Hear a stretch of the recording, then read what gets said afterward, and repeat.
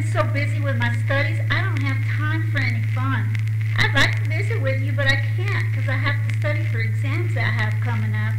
Besides, Jack, the guy I like in high school, he's one of my classes, and he's going to tutor me this afternoon, so I've got to go. Okay, I understand. Call me when you have free time. Loretta hung up with Marisol. She missed her friend. She needed to talk to her, to someone. Her mother barely paid attention to her. She was always doing her own thing when she wasn't fighting with her dad or arguing about divorcing. If only she could count on her mom for support. Loretta felt so alone.